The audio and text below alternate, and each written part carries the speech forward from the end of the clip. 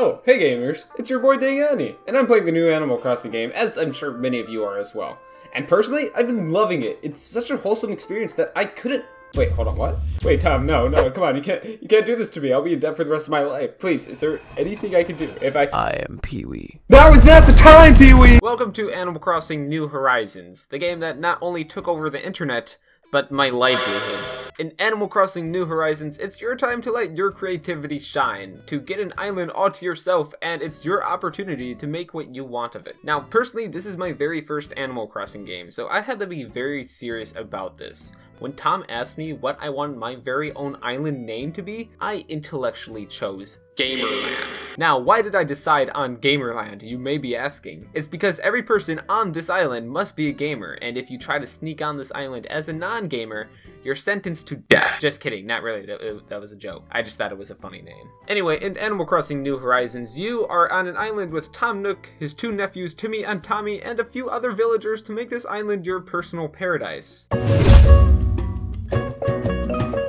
The introduction of New Horizons is pretty slow-paced. Before you're thrown into the world with full freedom, you first gotta help Tom Nook get some wood, help the other villagers place their tents, and learn the basics of the game. But soon enough, you get full freedom to do what you want. Tom Nook hooks you up with a brand new phone, a free tent, and about 1,000,000 bells in debt. Animal Crossing is a do-whatever-you-want type game. You can go fishing, customize the world, discover new things. You really just be vibing.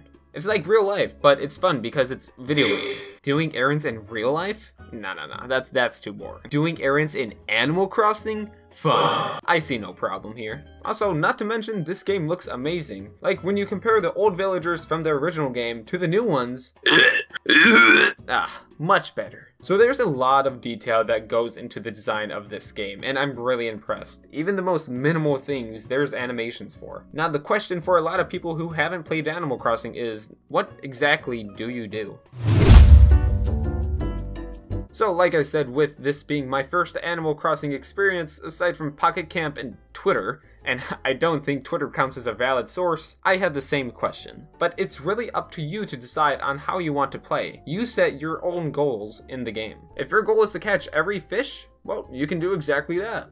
I'm glad this game aims for realism. If your goal is to make this, then you do that. But the amount of stuff to actually do in the game is ridiculous. Every time I get on, it feels like there's something new to explore, or to unlock, or to find. There's never a lack of stuff to do. It's just what you decide on doing. And there's no rush with anything either. More so than anything, there's actually a wait. Since the game is in synchronization with real-world time, there are often times where you have to wait hours, days, or months for new stuff to occur. But that makes everything the more rewarding for me personally. I genuinely appreciate the amount of creativity that there is in this game. One of my favorite things to do is see other people's creations, whether it be costumes, clothing, or anything else. And I'm really happy this game has multiplayer, because the experience is only more fun with friends. You're able to visit your friends' islands, see what they're up to, and mess with their villagers. And I've barely scratched the surface in terms of how much stuff I've actually done with the game. And like I said, that's just because there is so much stuff to do. It's so easy to waste time by doing simple things like fishing.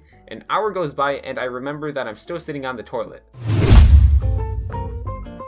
My personal experience with this game has been a blast. It's just one of those games that I've personally been waiting a very long time for, just because I appreciate what it is. It's a casual game with an invested fan base because this game is just a really nice game. It's wholesome and I love it. I love everything about this game, and I'm looking forward for how much stuff there is to actually do.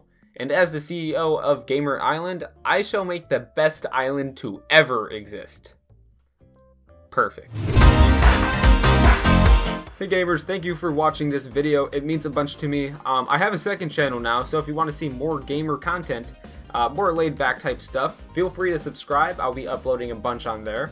Also, feel free to join my Discord if you want to talk about video games with me. But that's basically it. I will see you in the next one. Adios.